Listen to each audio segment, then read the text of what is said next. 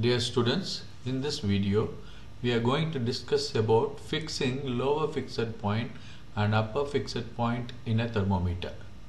In any thermometer there are two graduations made, that is the lower fixed point and the upper fixed point.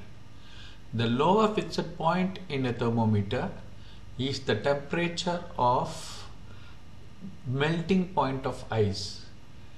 Ice starts melting at 0 degrees centigrade.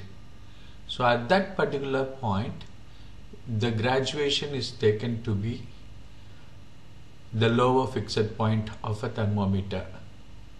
The upper fixed point in a thermometer is the temperature of steam, and this steam is produced by boiling pure water under normal conditions of pressure.